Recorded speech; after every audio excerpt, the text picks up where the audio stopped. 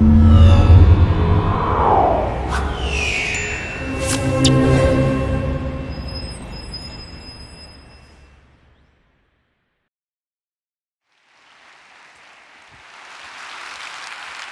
you, thank you. קוראים לי נועם פינטו, נולדתי עם מחלה כלייתית. יש את המחלה הזאת ל4 ילדים בארץ, היא מחלה כרונית. השם שלי זה אדם, אני בן 10.5, יש לי שיתוק מוחין. אני יודעת שיש שלב מסוים שאני אצטרך להשתיל כליה, אז אחים שלי, כל פעם שיש משהו שהוא נגיד פחות תקין בבדיקות או משהו כזה, הם ישר, טוב, אז אני אתן לך כליה. זה נורא לשמוע שילד בן 7 אומר לך כזה דבר. אני מרגיש שלא אחד מהרגילים, בוא נגיד. לא מוותר לעצמי, אני ממשיך לנסות ולנסות להתחבר. אני לרוב גם מצליח. כפר נהר הירדן הוא כפר נופש לילדים המתמודדים עם מחלות קשות. הם באים אלינו לכפר כדי לחגוג את החיים. בשבילי כפר נהר הירדן הוא מקום שעוזר לי להמשיך. לחיות וליהנות, לא לדאוג כל הזמן רק למחלה.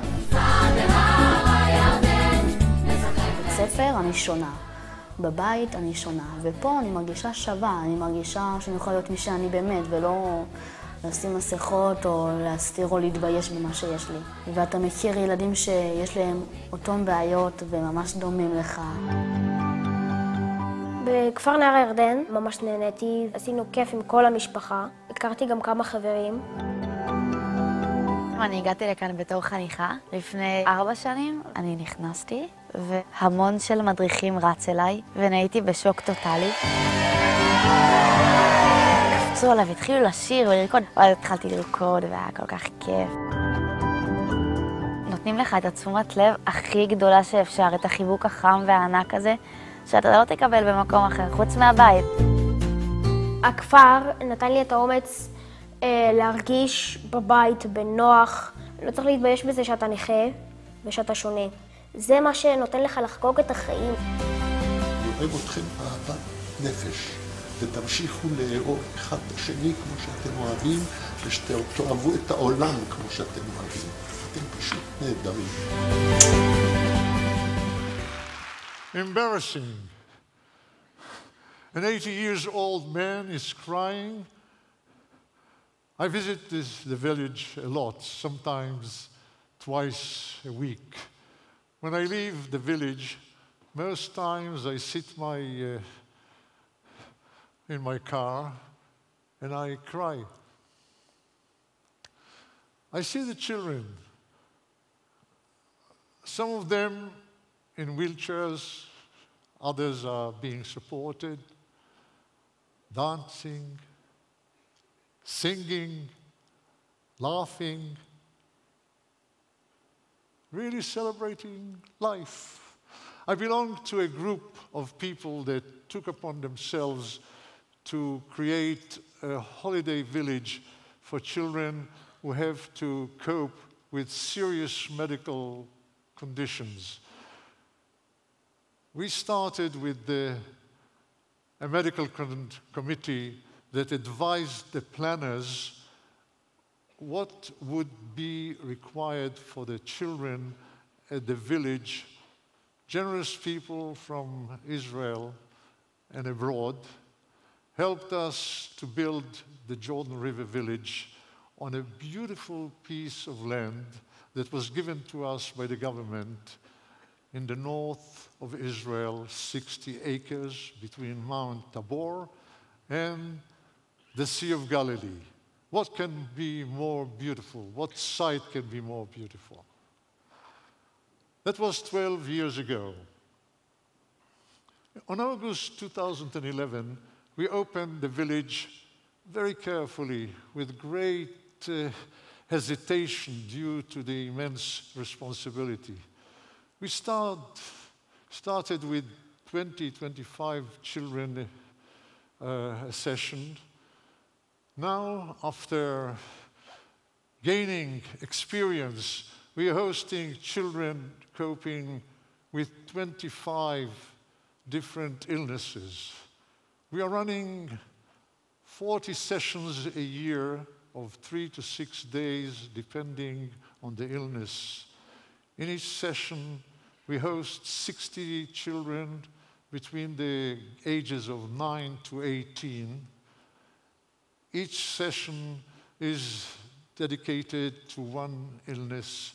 We are coping with the chronic, genetic, and life-threatening conditions such as cancer, Crohn's disease, hemophilia, and other very serious ones.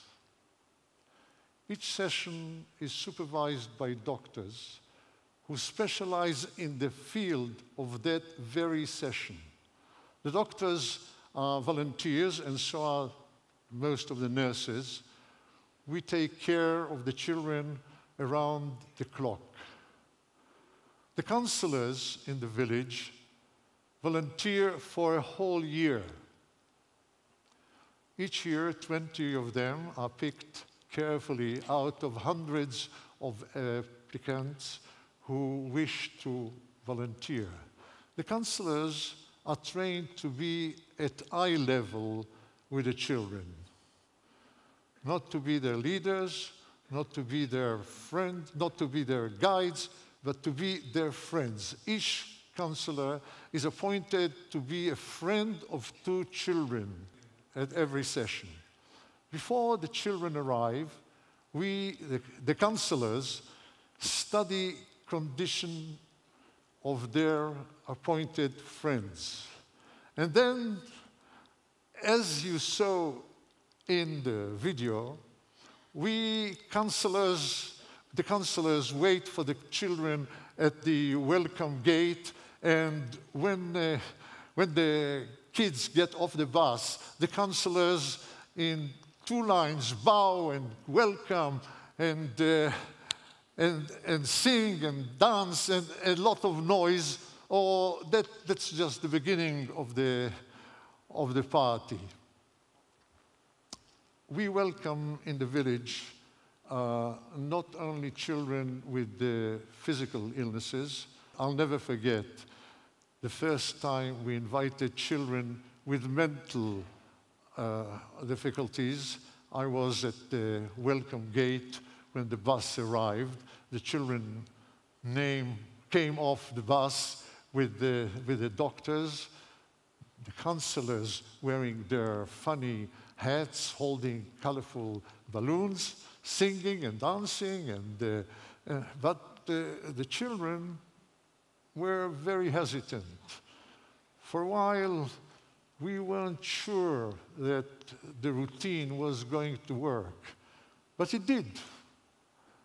It took a little longer for our guests to react to the clowns joking around, but it did work. They smiled and joined in. I came back 2 days later. The children were playing, singing, dancing, but what drew my attention were the 3 doctors who arrived with their children from their hospital. They stood mortified by a tree with their heads lowered and whispered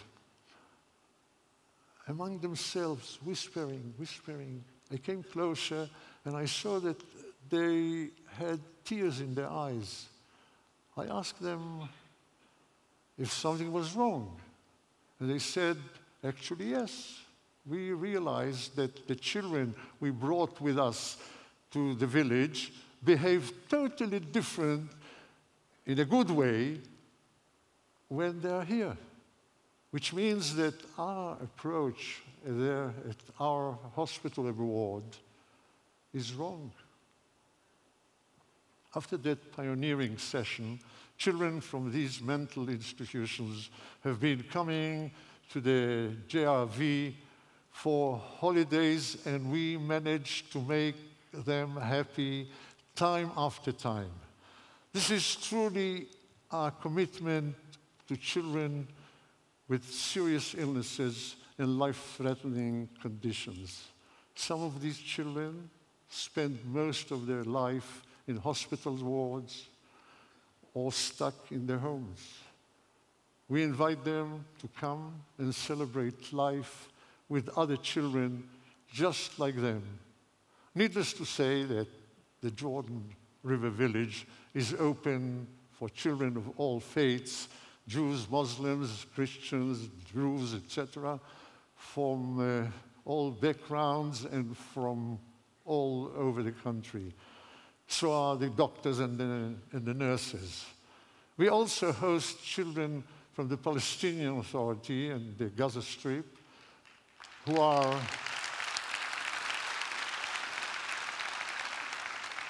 being treated in Israeli hospitals, of course. The medical center is the heart of the JRV, but the soul of the village are the counselors and those who volunteer to run the village. 120 good people are busy daily with and in and around to children. On weekend sessions, we host families that their children had been through organ transplants. The children are looked after by the counselors, and for the parents, we bring in different speakers and psychologists. One of the mothers told me before getting on the bus back home that she didn't see her son for 2 whole days. Usually, she said, he wouldn't leave my sleeve for a minute. 2 years ago, we started hosting hundreds and hundreds of children who are in all sorts of special schools and institutions. Some have medical conditions. Many of them have no parents or homes to return to. They come with their teachers for a few days of fun, and I promise you, they cannot wait for the next time they'll visit the village. You've seen the attractions in the village, the pool, the sports hall, the theater, the climbing wall, the zip line, and horses, all for entertaining our young guests. In the arts center, you can paint and sculpture, but the loveliest thing is a tile that every child gets to paint on and write his name.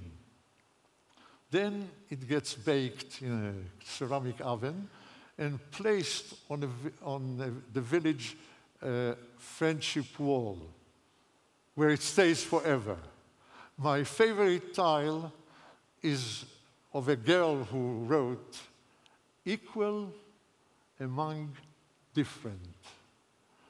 I want to read you a letter that I got from a mother. My daughter, 17 years old, has never left the house without me or her father, not even as far as 10 meters. She's epileptic. When the village bus came to pick her up, I escorted her onto the bus, and I thought to myself, why are we doing this? Anyway, we'll get a phone call in the afternoon asking us to come and take her back home. Well, we didn't get a call, not even the next morning. We called, and we were told that she was horseback riding. We called again later, and we were told she was at the swimming pool. When she came back home on Friday, she told us that on Sunday, she and 2 friends are going to, for a couple of days, to stay at another friend's place, a friend from the village. They are all epileptic, but they have learned at the village how to take care of each other. Since then, wrote the mother, we hardly see her at home. She travels non-stop with her friends. She's so happy. She's celebrating life. Thank you.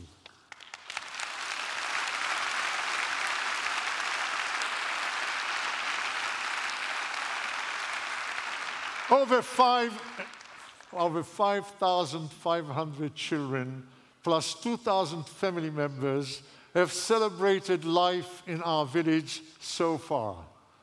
We don't charge them a penny. We expect to go, thank you. We expect to go on hosting 2,000 children every year. On a personal note, let me just tell you, if it weren't for my colleague Paul Newman, bless his soul, I wouldn't be here telling you about the JAV. I met up with Paul in New York, and he invited me to visit the summer camp for children with cancer he built in Connecticut. I went there, and I was deeply touched. When we started building the village in Israel, Paul sent us a round figure sum, a big one. Thank you, Paul. What an actor, what a friend, what a mensch. Paul, you are with us every day. Thank you.